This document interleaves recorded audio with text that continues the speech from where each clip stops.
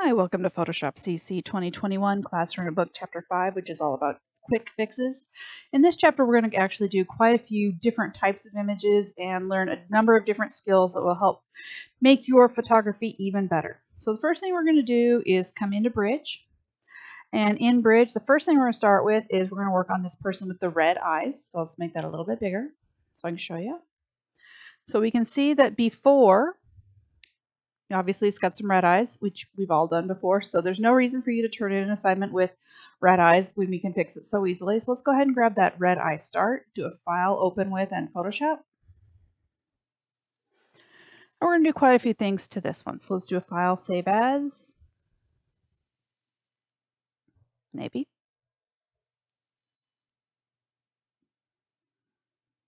All right, do file, save as.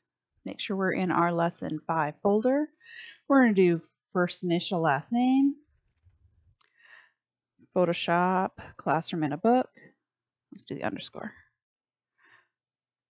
Book, chapter 5, and we're going to call this one Red Eye. Okay. All right, so as usual, we're going to say, let's look at our image quality. So let's look at our image and our image size. So image size. We can see that this is 150, it's 5 by 6. So let's go ahead and bump it up to 300, just so we get in the habit of doing that. And our preserve details and say OK.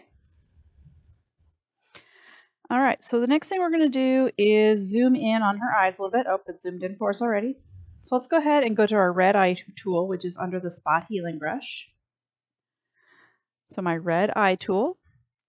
And with my red eye tool, I want to go ahead and up here at the top where it says pupil size, I want to make my pupil size 23%. I want my darken amount to be 62. And the next thing I want to do is come over here onto the person's left eye and just click. And it's going to fix that. And on the right and fix it again. So all of a sudden we do not have those red eyes. So let's do a control and save. So we're going to do a few other things to this image.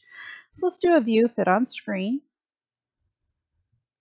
We can tell this image is a little bit dark, not quite what we want. So let's go ahead and add a curves adjustment. So let's go into our adjustments. Let's come down here into curves. Curves is the third one over. And we're going to go ahead and I'm going to shrink my color palette just a little bit so we can see more of curves.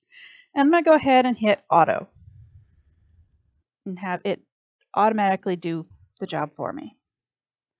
So I've got an automatic, so I can kind of see what's going to happen before and after. So if I turn it off and back on, I can see what it's done.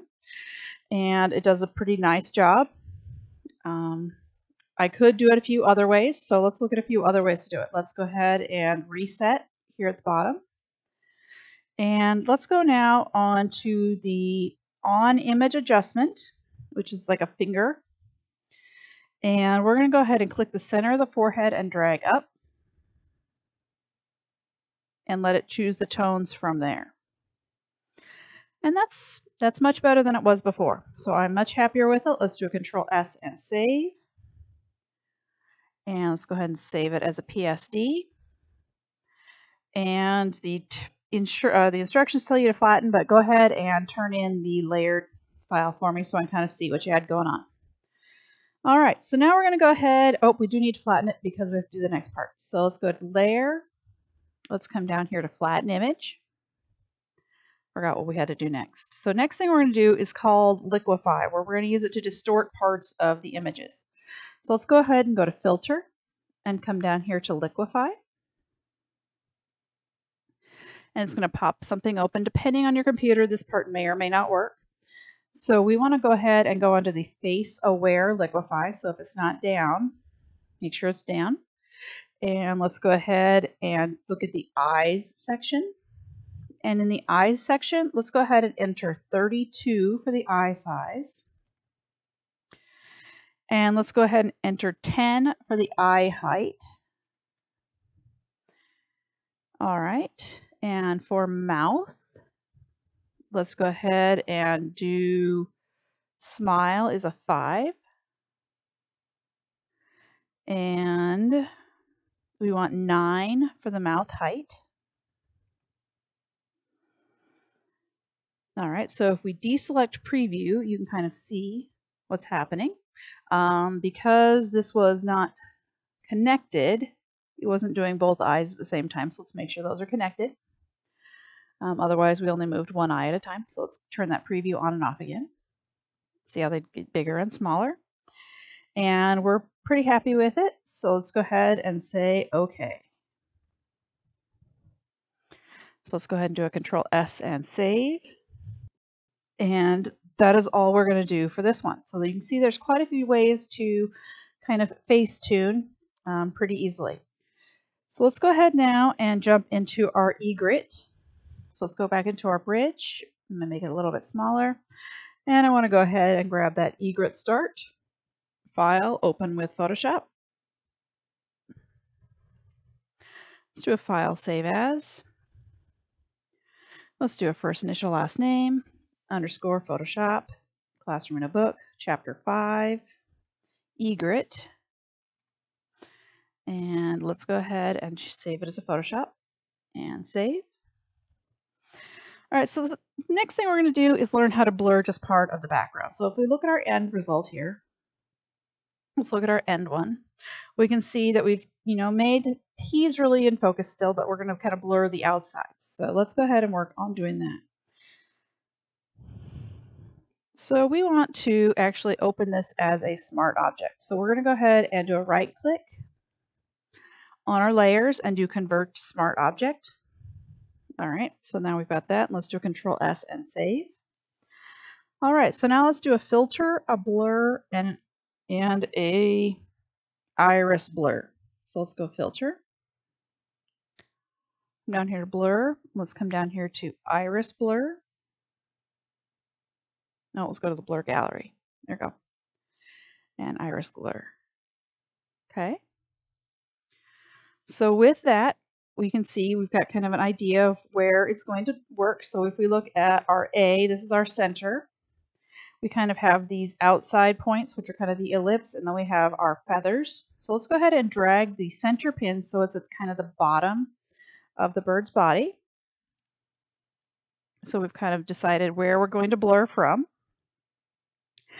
And next thing we're going to do is grab the ellipse and drag it inward to kind of tighten that focus around the bird. We're going to hold Alt or Option when we do it in order to drag each handle separately. So I'm going to hold Alt. I'm going to grab this handle. Kind of drag it in so you can kind of see how his beak is getting a little bit. So I'm going to come over this one. Come in a little bit. So let's go ahead and grab, that's kind of our feather handle. All right, I'm pretty happy with that. So now let's go ahead and change the blur just a little bit. So let's grab that blur ring and let's go ahead and drag it to about 5 pixels. So we can kind of see, we can grab in this ring. So see how it lets me go up and down. So let's change it to about 5 pixels. And let's go ahead and say OK. In the options bar up here at the top. All right, now let's go ahead and double click on our blur gallery in our egret layer. So we've got our egret layer here. So let's go to our blur gallery up here.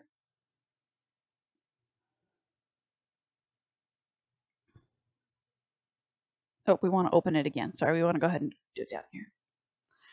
Now, while we're in here, let's go ahead and adjust that blur to 6 pixels. Let's go ahead and change that to just be a little bit more of a blur than it was. So you can see you can easily go back in and change things and alter as you're going along. So let's go ahead and say an OK. And a Control S to save. And that's all we're basically going to do with the blurs.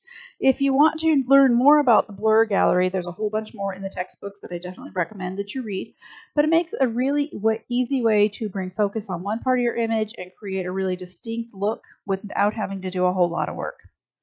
So we're going to pick up with creating a panorama in the next video. So I'll see you soon.